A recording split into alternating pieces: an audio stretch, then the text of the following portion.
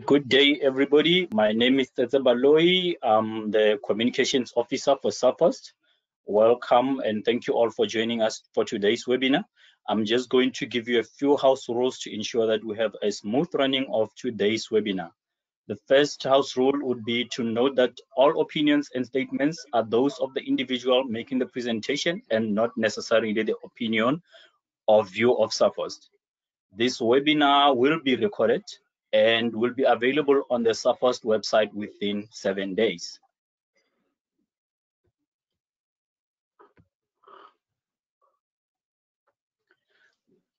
For the best viewing of the presentation material, please click on Maximize in the upper right corner of the slide window, and then you can click Restore to return to normal view. Please turn off other applications that require internet connection to avoid slow transmission and blurry vision. Audio is transmitted over the computer, so please have your speakers or headphones on and volume turned up in order to hear. We do not have a telephone connection. Questions should be submitted to the presenter during the presentation using the question section at the right side of the screen. You can click on the drop down arrow, type your question, and then submit. All questions will be answered at the end of the presentation. Please note that when you're typing your questions, refrain from using acronyms to allow the moderator to easily read your questions out. With that being said, I would hand over to Ingrid to introduce today's guest speaker. Ingrid, over to you.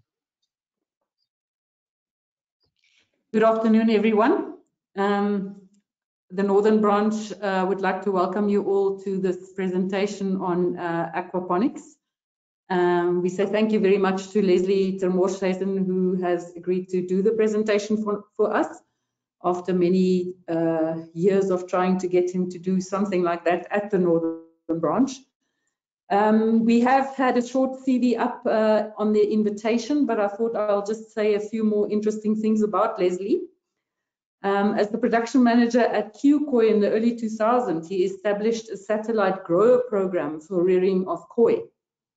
He optimized the operation of 2 hatcheries and 13 grow-out sites in 5 provinces and was involved in various aspects of and in the breeding of 20 different varieties of koi.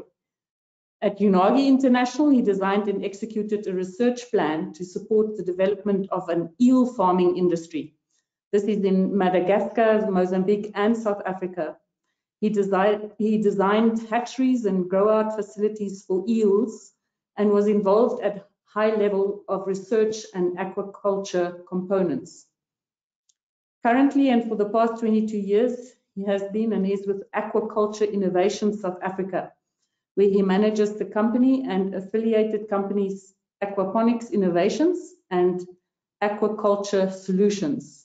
He is involved in the design of fish farms of various types. He provides training for fish farm managers and workers, constructs fish farms in South Africa, Angola, and Zambia, and is busy with similar projects in Nigeria and Uganda. There is a lot more, but let's not take up the valuable time he's giving us to do this presentation today. Thank you, Leslie. It's an absolute pleasure, and good afternoon to all the listeners. Can you see my screen? Yes. Okay, perfect. There's a lot of interest in aquaponics, and there has been over the last couple of years. And so the purpose of this talk this afternoon, from my perspective, is to say, what is aquaponics? What is it all about? How does it work? Is there an opportunity? What can be done with aquaponics, and so forth? So it's a high-level introduction to aquaponics. Hopefully this will foster some interest and possibly answer some questions for those of you who don't intend going into aquaponics yourself, but have some interest in the subject. So first of all, let's go back a step and look at the problems. What are the problems with the world that we live in? Specifically from the perspective of why is aquaponics worth talking about?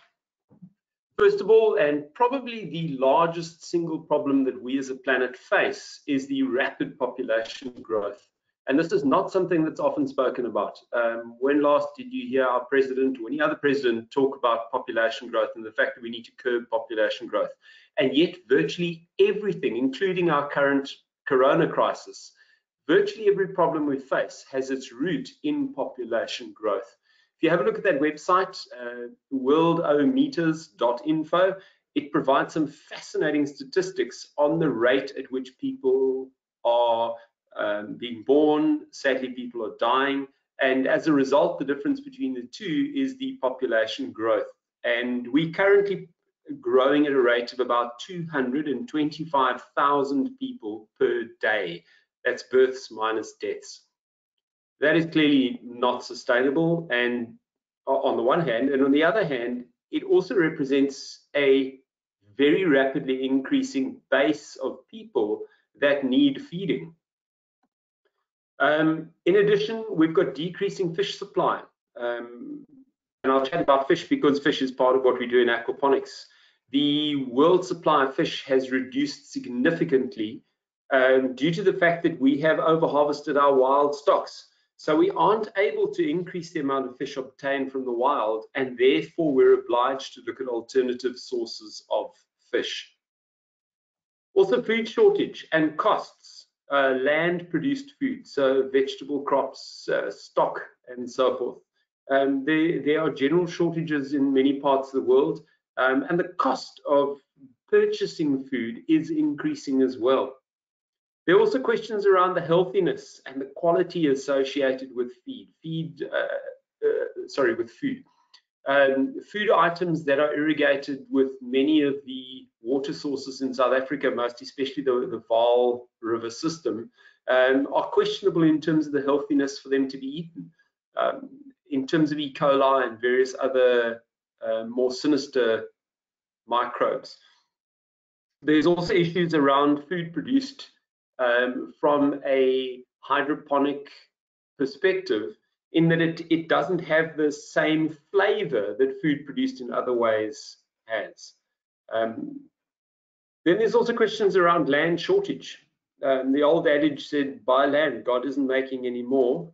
And that is very true. There is a limited amount of land that is suitable for agriculture. And as the world population grows, the amount of land available per person then naturally decreases. One of the advantages of aquaponics is that it can be done on bedrock, it can be done on shale, it can be done on sand. It doesn't require any particular kind of soil, but we'll come back to that. And then also water shortage. We have to find more efficient ways of producing the food that we need to feed our population.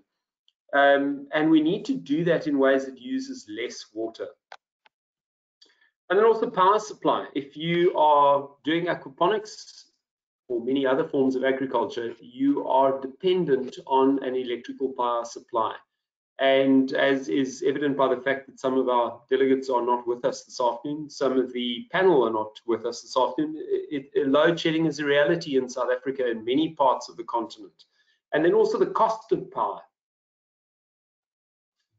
If we have a look at the two mother industries, if you like, aquaculture and hydroponics, there are specific problems associated with each of those that can be addressed through aquaponics as well.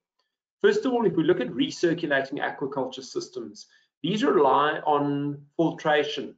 So we have the fish at fairly high densities in the tank. We pump new water through the tank continuously. The water coming out of the tanks is then treated to remove the solid wastes. The dissolved organics are converted from toxic forms to non-toxic forms. The water is then heated or cooled to the appropriate temperature and returned to the fish. So those filters are quite an expensive component. In addition, the dissolved organics might be in a fairly benign form, but they can accumulate. Therefore, we have to do water changes.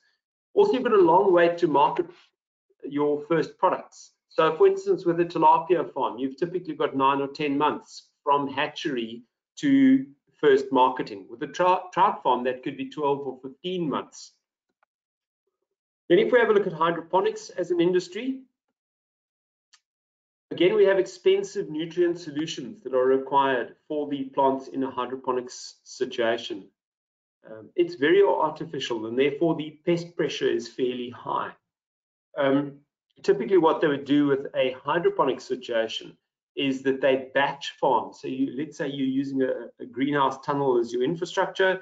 They would sterilize the environment, plant the crops, grow the crops to market size, harvest the entire tunnel, and then sterilize the tunnel and start again.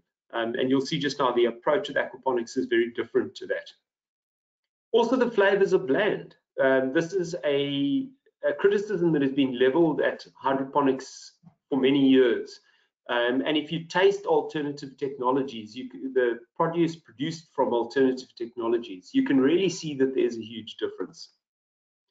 So what is aquaponics? Aquaponics is essentially taking these two industries, aquaculture and hydroponics, giving us the aquaponics as a single system where the wastes from the fish, the biological wastes, ammonia and solids, become the nutrient source for the plants, in the sense that bacteria living in the system convert the wastes produced by the fish, the ammonia and the feces, they convert that into nitrates.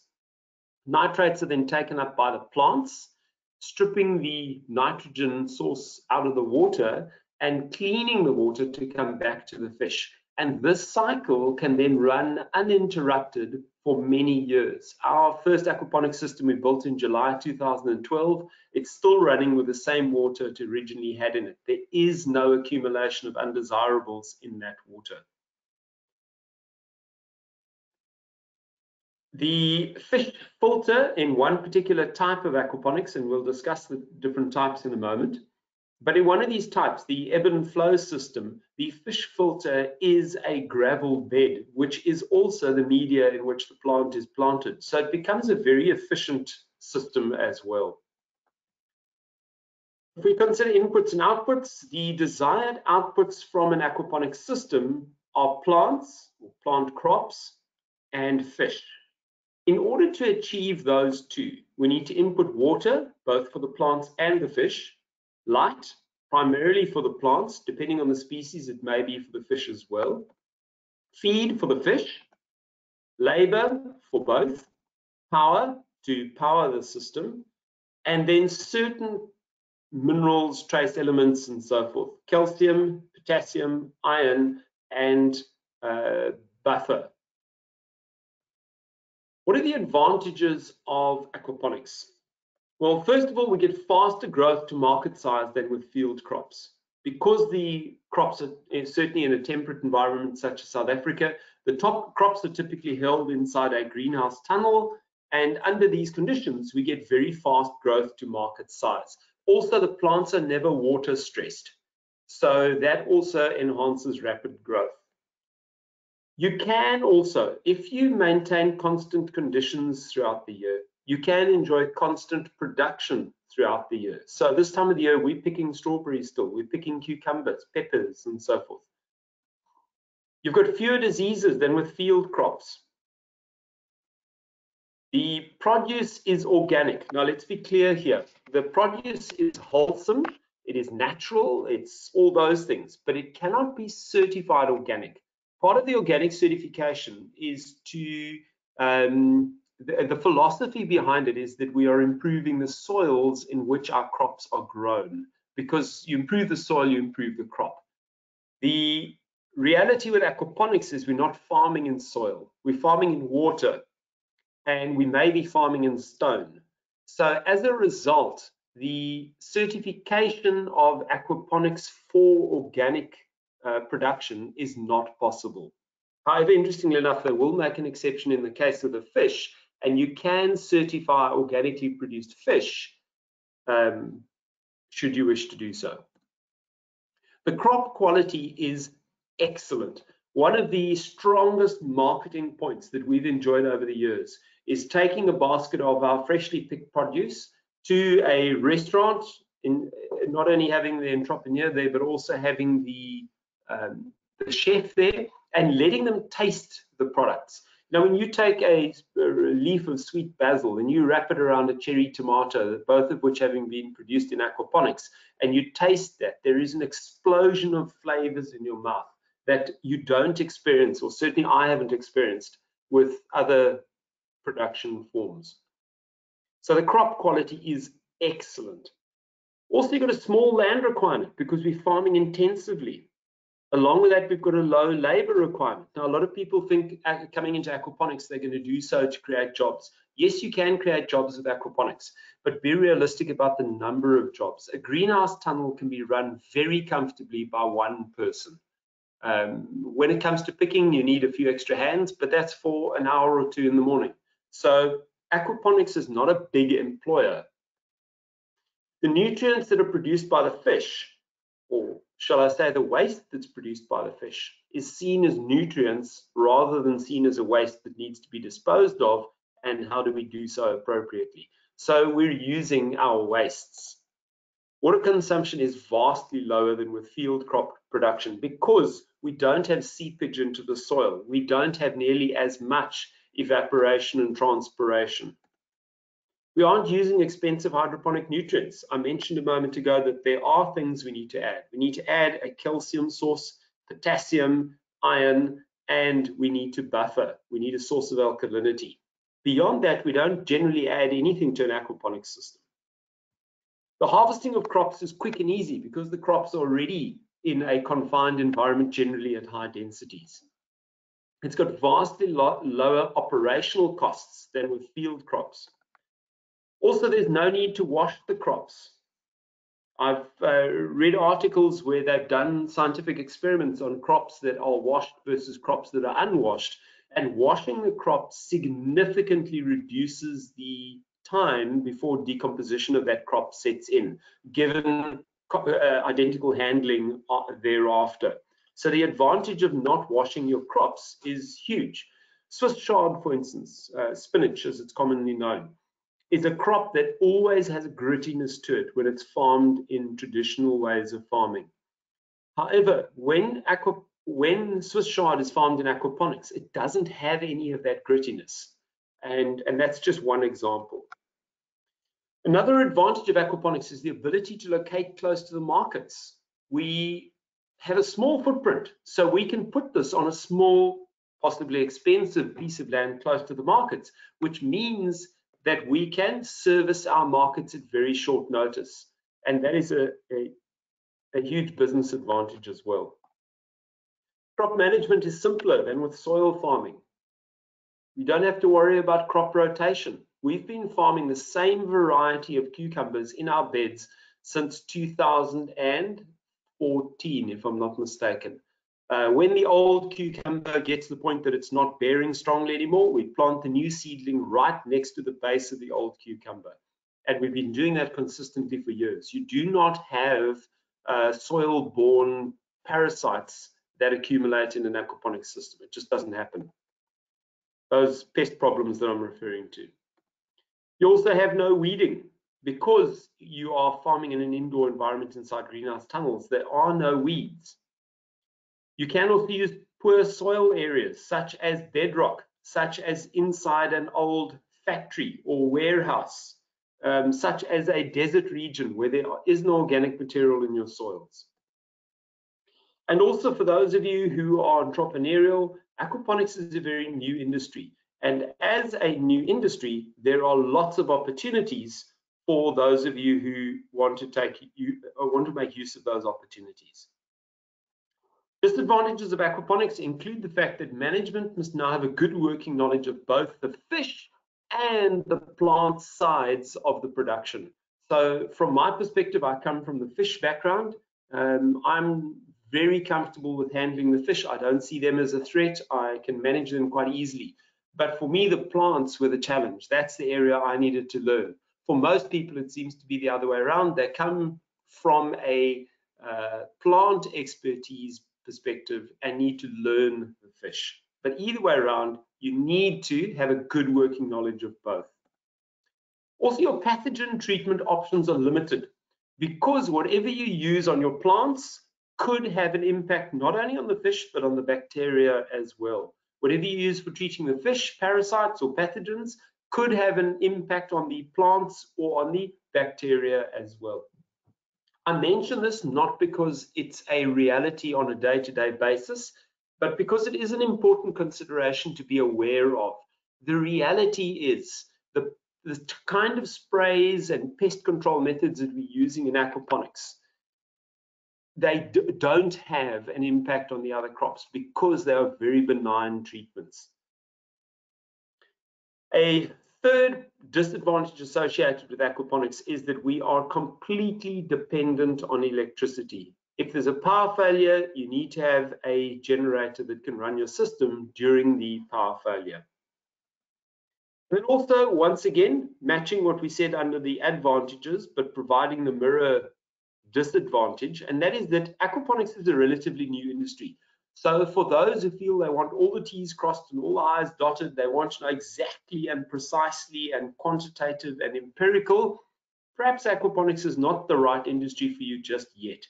Yes, we can show very clearly there are numerous commercial aquaponics systems around the country that have all started in the last 5 or 6 years.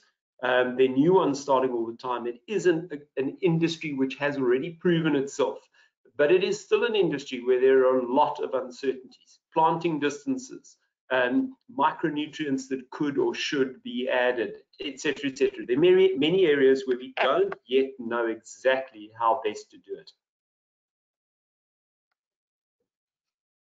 The next area that I want to look at is the different types of aquaponics. There are 4 types of aquaponics primarily. The first of these is nutrient film technique. On the right-hand side, you can see that slide. The blue canvas tank is a fish tank. After the fish tank would be a mechanical filter and a biological filter. Then the water is pumped to the far end where the gentleman is standing against the far end of the tunnel. The water is pumped and it slowly trickles down the inside of each of those pipes, forming a film of water along the bottom of the pipe. Plants are then rooted into the top of the pipe, into these holes, and the plant root hangs down inside the pipe, which is mostly air, and touches the water in the bottom part of the pipe.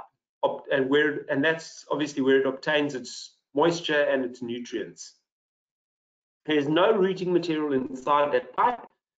And there you can see the roots actually hanging inside the pipe, and you can see the shallow film of water that you're talking ½ centimeter or so along the bottom of the pipe, and the roots are drawing their nutrients and moisture from that. We do need a mechanical filter and we do need a biological filter. Therefore, this adds to the cost, and it also means that because there's a mechanical filter, you are straining the wastes out of the water, and therefore there is a waste stream that is lost from the system when the mechanical filter is cleaned.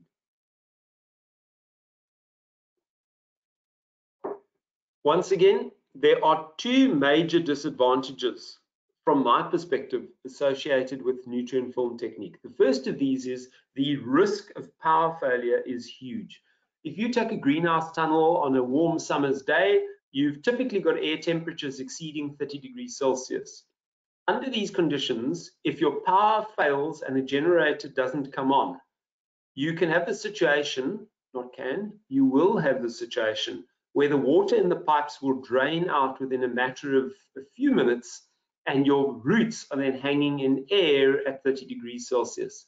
High transpiration at those temperatures with the dry air around the roots means that you can very rapidly lose your entire crop if power is not restored. There are ways around this. We put little weirs at the end of the pipe to create a backflow of water, so there's always a shallow film of water in the pipe. But still, this remains a disadvantage. The second disadvantage relates to the heating and cooling of the water. During the day, the air temperature can get to 30 degrees plus, and under those conditions, this thin film of water rapidly takes up temperature.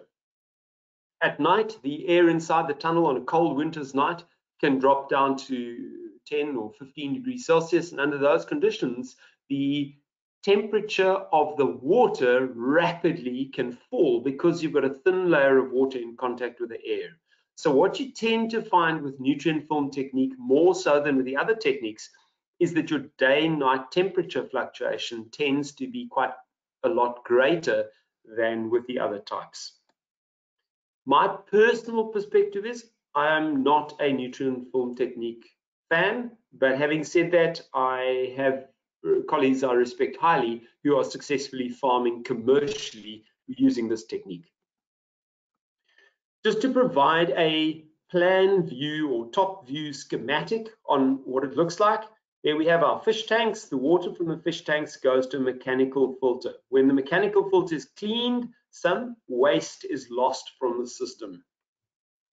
The water then flows to the biological filter, where the ammonia produced by the fish, which is toxic to the fish and not really available to the plants, is converted by bacteria to nitrate.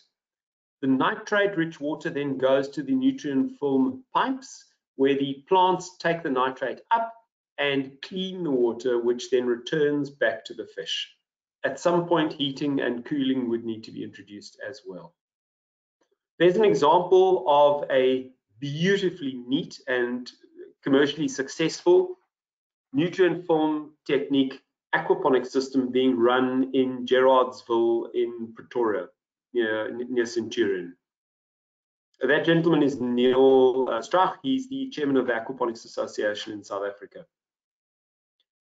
The second aquaponics infrastructure type is what we call deep water culture, or DWC. Here we have shallow tanks that are about 30 centimeters water depth, on which we float polystyrene sheets, typically about 25 millimeter diameter or thickness polystyrene sheets. Holes are made in those sheets at the appropriate distances apart according to the crop that you're producing, and the crop roots hang through those holes into the water below. So now the plants, unlike nutrient film, in this instance there's no air below the sheets, it is purely water. The plants are hanging completely in water, so the drying out risk that you had just now is not an issue anymore.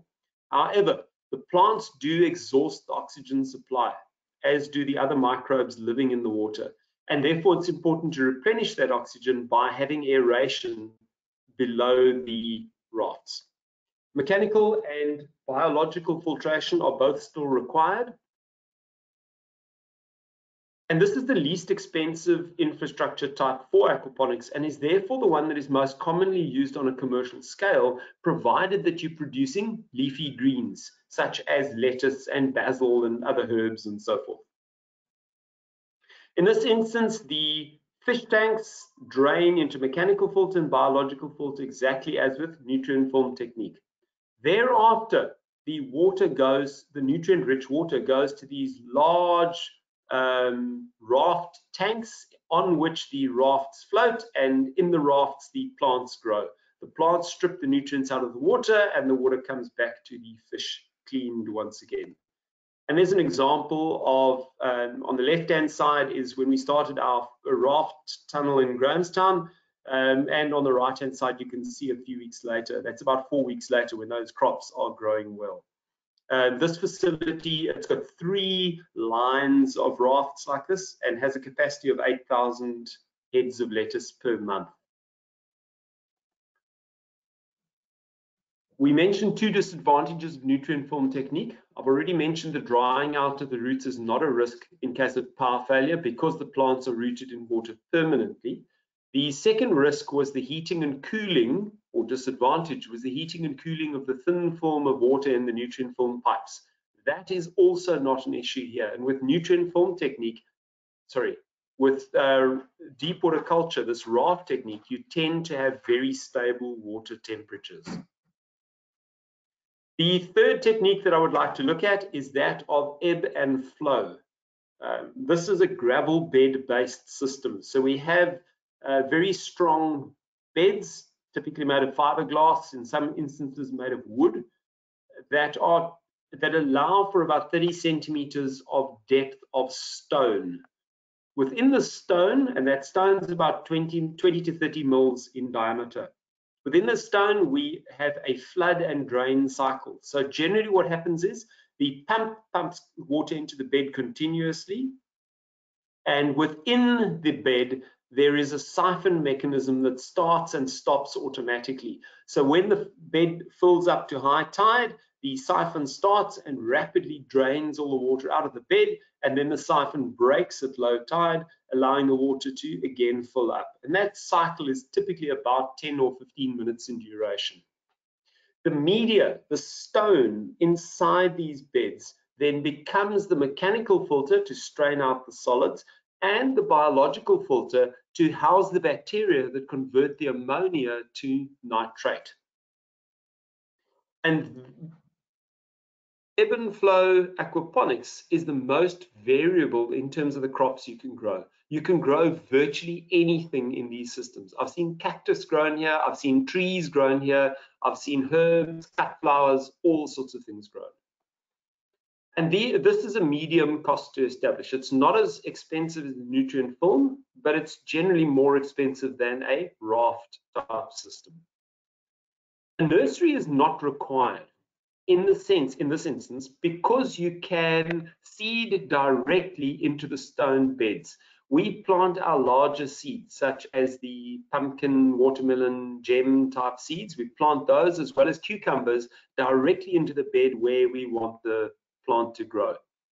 You can also obviously grow seedlings and plant the seedlings in here. And the advantage of seedlings is that you then have more accurate spacing. You've also grown the plant a month or so older prior to putting it in the bed, so you're not wasting bed growth time.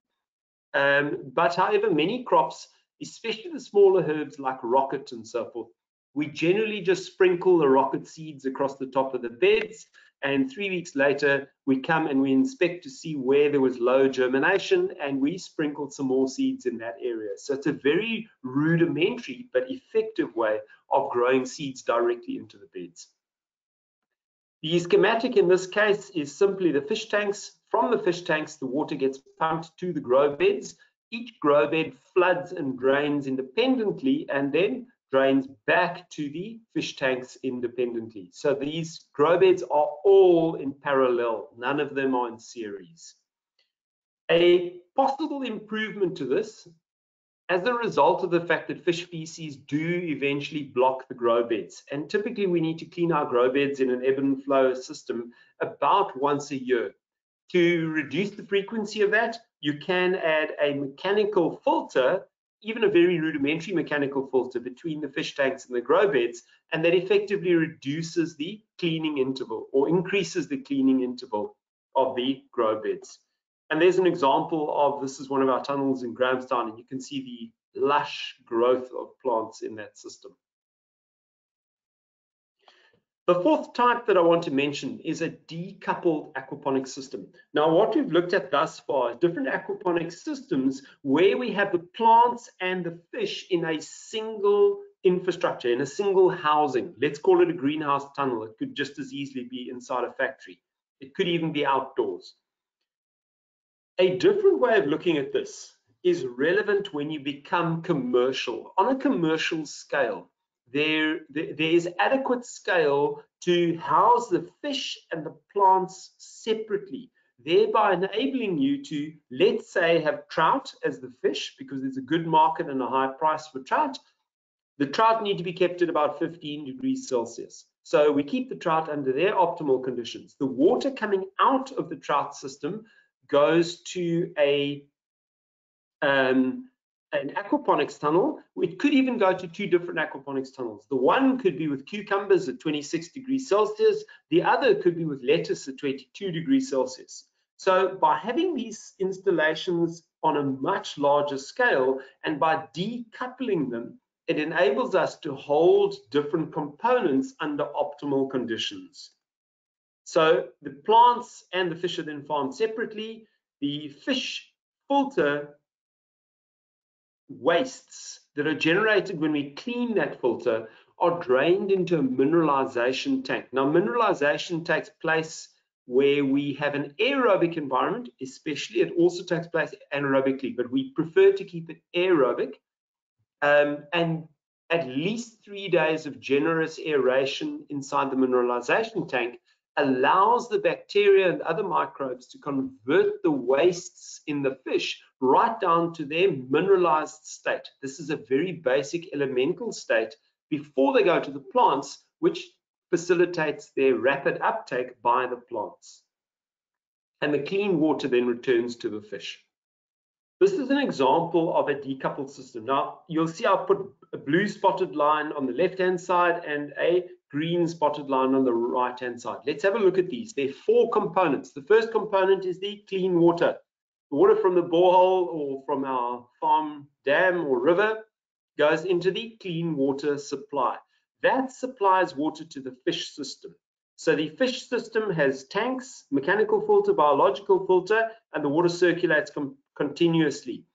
When we lose water from the system by cleaning the mechanical filter, that is replaced by an equivalent volume of water from the clean water system. The third component then is the mineralization tank. This is where the waste from the filter, which is rich in organic fertilizers, goes into the mineralization tank and is aerated vigorously there for 3 days. Then the final component is the aquaponics component, and you can use any one of those 3 techniques here. I've demonstrated rafts, but it could be any one of the 3. Here what we have is we have 2 sumps below the level of the rafts. A pump in the first sump pumps the water through the rafts, it travels across by gravity and back into the second sump by gravity.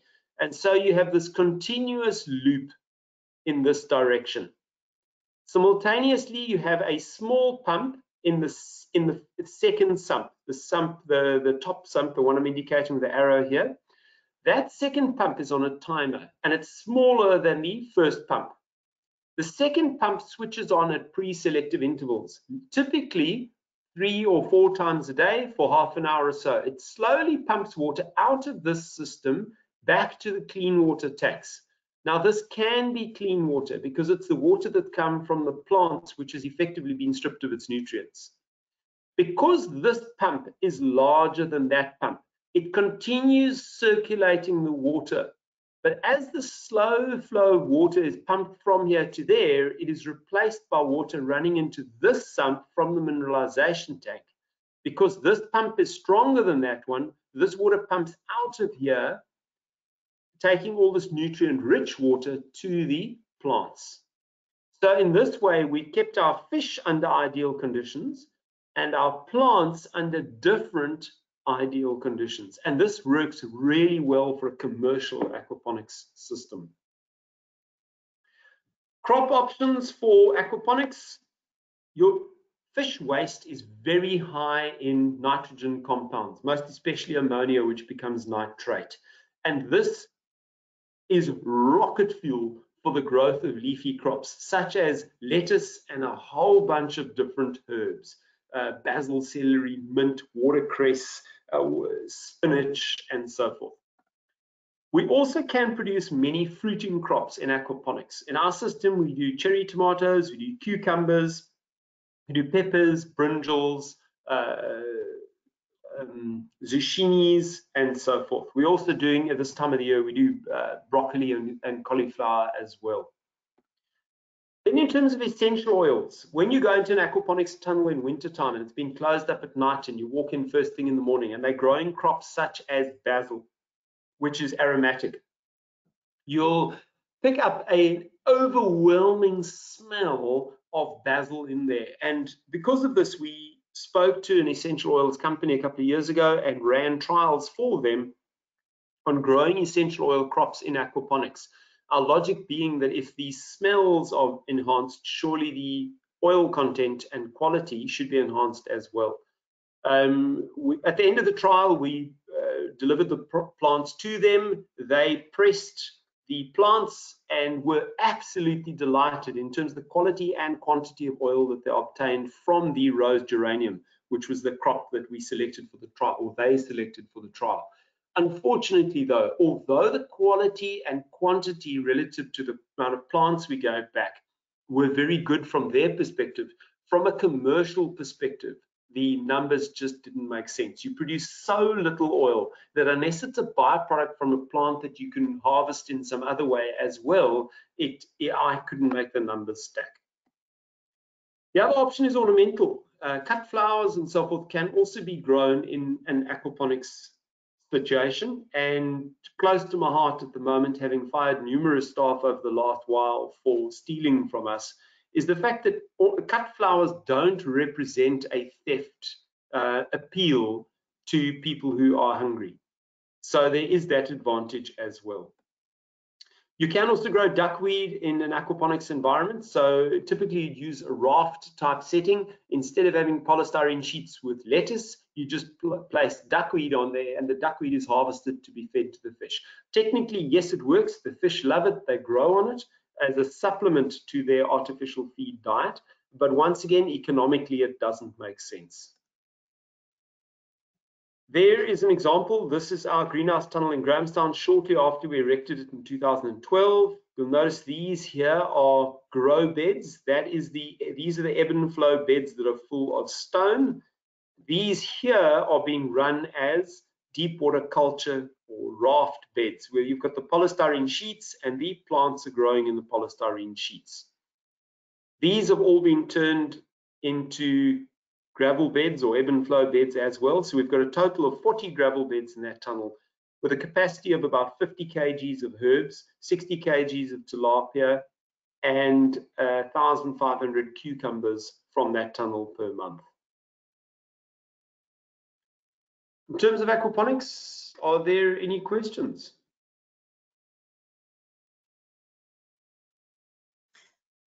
There are actually quite a number of questions, so I'll try and go through them a little bit. Some of them I think you've already answered. Okay.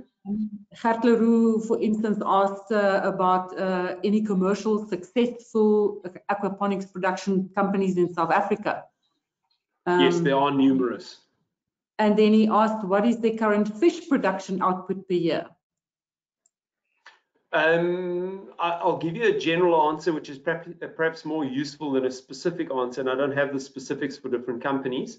But the area of an aquaponics system, typically about 20% of the area is allocated to fish and about 80% is allocated to plants. When you look at income, it tends to be even higher in the favor of the plants. About 90% of your income typically comes from plants, and only about 10% from the fish. But bear in mind, this depends enormously on which crops you're growing. If you're growing lettuce, it's going to be very different to if you're growing cabbages, for instance. Yeah, that he actually carried on with his questions. We said the economy, he needed to know the economy of scale for fish production component of a financially feasible aquaponics system. So if we're actually talking about the plants here, then yeah, I mean, he's looking more at the fish, isn't he? Yes. Okay. So there are, what I can do is give you a little bit of history. 10 years ago, aquaponics was regarded as sort of hillbilly. Serious business people didn't look at aquaponics. It was very much the realm of the nutty left. In the last 10 years, we've seen a complete swing, where 10 years ago, people were disposing of their waste from their fish farms. Now they're seeing that as a nutrient source, and they are retrofitting aquaponics onto their aquaculture facilities to utilize that waste and convert it into plants which can be sold at an attractive margin. So that is one justification for aquaponics, is to retrofit onto the aquaculture, an existing aquaculture facility, in which case you'd have the numbers for the fish. And in terms of area, you can work out on roughly 5 times the area is the amount of crops that you would have for the, 4 times is roughly the number of crops you'd have relative to the fish. Let me go back to the example that I gave in terms of our farm in Grahamstown. That facility, it's a 30 by 10 greenhouse tunnel, can produce 1,500 cucumbers and about 50 kilos of herbs and mixed veggies per month, plus about 60 kilos of tilapia. So that would give you also a ratio to work with. The ratio is very similar if you're using other fish species. For a decoupled system, of course, you would have very different scale, but the ratios would remain similar. He also asked what fish species are suitable for production in aquaponics. Good question. Tilapia is generally used because tilapia are bulletproof. They are freely available. They're really an easy fish to work with, and they do work. Technically, they work very well in an aquaponics system. My preference would be would be trout though. The reason being that trout are technically a little bit more tricky to manage. You need to keep the water below 22 degrees Celsius. You need to ensure there's enough oxygen throughout the year and so forth. But the demand for trout is excellent, and the price for trout is almost double the price for tilapia. So your profit margin potential is much greater with trout. Catfish can also be used, but don't stock them at massively high densities because otherwise you overwhelm the filtration system, unless obviously it's designed for that. You can also use ornamental fish, koi and goldfish and so forth. But traditionally, goldfish and koi are held at low densities, which doesn't really suit commercial crop production. So if it's a hobbyist system, goldfish and koi work very well, especially where people don't want to ever slaughter the fish. They just want it for entertainment, for pleasure, and to grow tasty, good-looking crops. Then ornamental fish can also work. He also wanted to know whether there's any information available about the total fish production output in 2019, for instance, from aquaponic production systems in South Africa by species. Do you know? There is an Aquaponics Association, Gert. Aquaponicssa.org, I believe, is the website address. Aquaponicssa.org. If you're not sure, send me an email and I will put you in contact with the chair, Neil Strach. And they would probably be able to supply you with that sort of information. Thanks. Then there's a question from Tamsin Davids. She wanted to know how do you dispose of the waste in a proper manner? She's talking about the wastewater, but I mean, that's exactly what we've been talking about. I would imagine she's talking about the waste that you filter out. Okay, let me answer that from two different perspectives. The first is that the very reason, the very justification, the very reason why we use aquaponics is to take the waste from the fish water and turn it into vegetables and clean water, and the clean water goes back to the fish. There is no waste to speak of. However, there always is some waste. From time to time, the grow beds block. Typically about once every year, the grow beds need to be cleaned. What you clean out of the grow beds is thick, rich, organic material. Also, if you're farming with nutrient film technique or deep water culture, in either instance, you have a mechanical filter, and therefore when you clean the mechanical filter, there is some waste. In both situations, that waste typically goes into a mineralization tank, is mineralized, and then reused back in the system. The mineralization tank itself will theoretically need to be cleaned at some point because there is some material that will accumulate in there. But we haven't yet been running aquaponics systems for long enough to know how long it takes. Our mineralization tank, I climb into it periodically, once a year or so, and just check what's happening in the floor, on the floor of the tank, and we haven't yet needed to clean it. So after a couple of years, it's still running beautifully. So the reality is there's very, very little real waste, if any, that comes out of the total aquaponics environment. Gert also asked, how does fish production, the costs in fish production in aquaponic systems compared to production in, example, open water cage production systems? Or is that difficult? You're comparing a Bucky to a Mercedes-Benz. They've got completely different functions. Open water cage culture is debatably the least expensive way of farming fish. I say debatably because earth ponds could be. Earth ponds probably are the least expensive way of producing fish. Cage culture is very close behind that. But that assumes a couple of things. Firstly, you're probably talking about tilapia or trout. And secondly, we're in a temperate climate. So there is nowhere in South Africa, not Messina, not Jazini, that is warm enough for cage culture of tilapia commercially. So forget it, you can't do it in South Africa. Trout can be done in certain parts of the country, but just be careful with summer temperatures and thermoclines and so forth. So yes, you can produce trout in South Africa. You can't really produce tilapia in South Africa in cage culture. It's not a suitable environment. So you're obliged in a temperate country, temperate climate like South Africa, to use recirculating systems, and then tagging aquaponics onto that makes economic sense. Perhaps just to finish that thought, if we were in Uganda, we'd be having a different discussion, because in Uganda, it makes sense to farm your fish in earth ponds or cages, not so much in recirculating systems, unless you're doing catfish. So the other species would typically be done outdoors, in which case you wouldn't be able to harness or access the water that contains the rich nutrients to grow your plants, because it's distributed within the environment. Then he also asked, what's the optimal stocking density for fish in these systems? It depends on the design. In a traditional decoupled aquaponic system, you're farming the fish under normal fish circumstances. So you'd have the fish under traditional densities, which is typically aiming for a harvest density of somewhere between 30 and 40 kilos per cube for trout or tilapia by the time you harvest the fish at market size.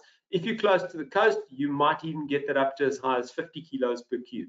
If you're doing catfish, typically the catfish are stocked at around 200 or even more than 200 kilos per cube. But then just bear in mind what I said just now. You need to then have a vastly larger amount of plants relative to the catfish, because you've got so much more catfish waste being produced.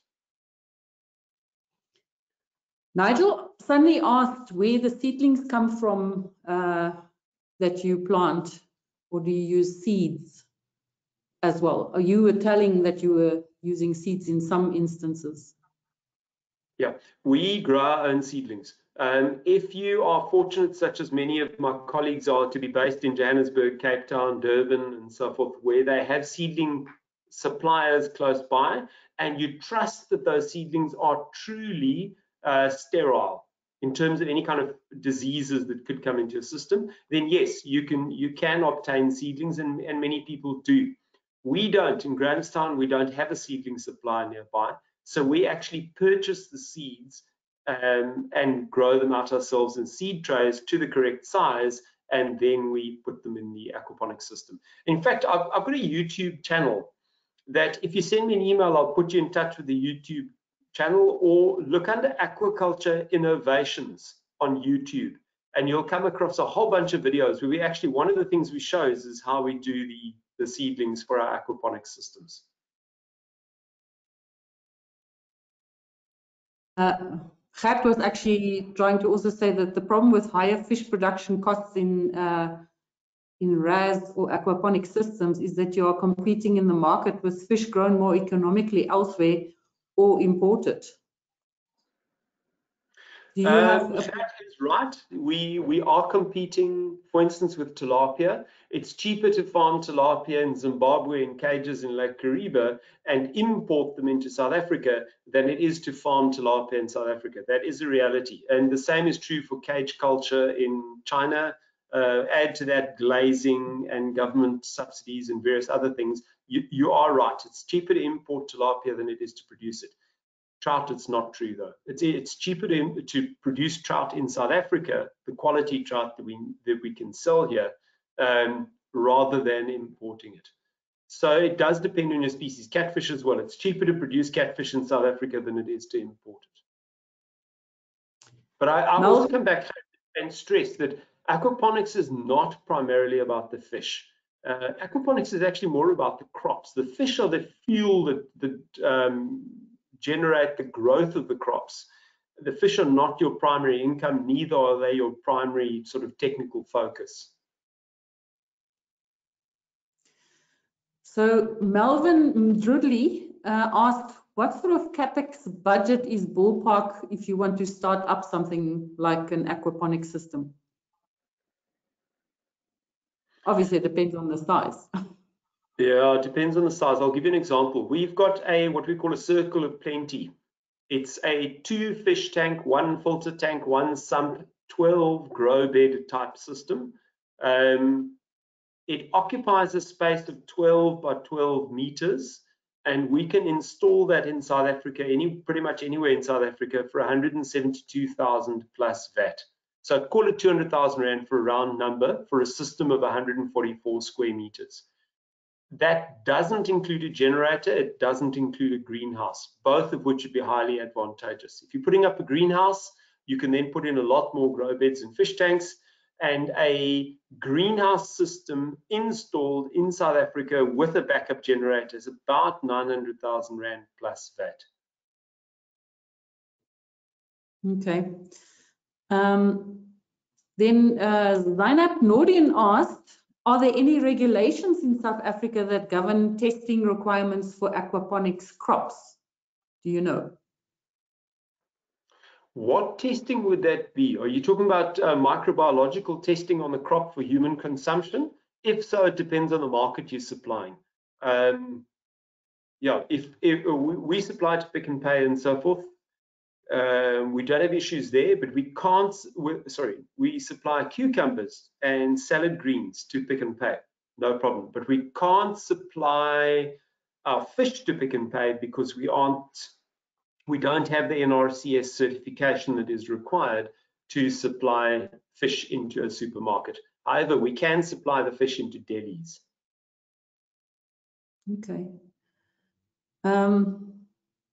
So Zainab Nordin asked if one is wanting to have an aquaponics system for private or home use.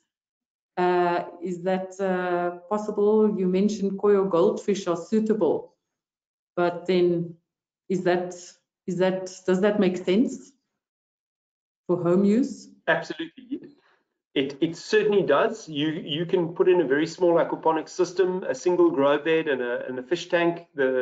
Each of those could be the bottom half of a JoJo tank, for instance, the bottom portion of a JoJo tank, which has been converted. You can do so for under 10,000 Rand, and you can grow the most amazing crops. You can have lots of fun. You can certainly do that, yes. If you have a look on Pinterest or other websites, YouTube and so forth on the internet, you'll find many, dozens of different design options and ideas for home aquaponics systems. Wow, that's very, very interesting. Then Siabonga Kanye asked about the fish tank. Can it be outside the greenhouse if he has constraints in the greenhouse? I would imagine that doesn't really matter, does it? To some degree, yes, it can. But bear in mind that it partially defeats the purpose of having a greenhouse if part of your infrastructure is outside the greenhouse, because the purpose of the greenhouse from the fisher's perspective is to insulate from heat loss at night on cold winter nights. From the plant's perspective, however, the greenhouse serves additional benefits, not just insulating against heat loss and the passive generation of heat during the day, but also it reduces the amount of wind, dust, and rain that reduces the crop quality. So in the second instance, where you're trying to maintain crop quality, and if your environment is not too cold for the fish to be outside, then yes, you can do that. Our circle of plenty, for instance, is typically installed in a completely outside environment. Okay, Trevor Taylor asked, what sort of payback period can one expect on the 900K investment? Trevor, I've given you the figures on the 1,500 cucumbers, 50 kgs of herbs, and 60 kgs of tilapia per month. And have a look at your local market prices, and you can work it back from there. I'm deliberately not telling you what those market prices are because they vary a lot in different parts of the country. And then Trevor also asked whether any of the leafy greens are supplied to places like Nando's or KFC. We don't ourselves, but it's quite possible that some of the other producers do supply into those markets, yes.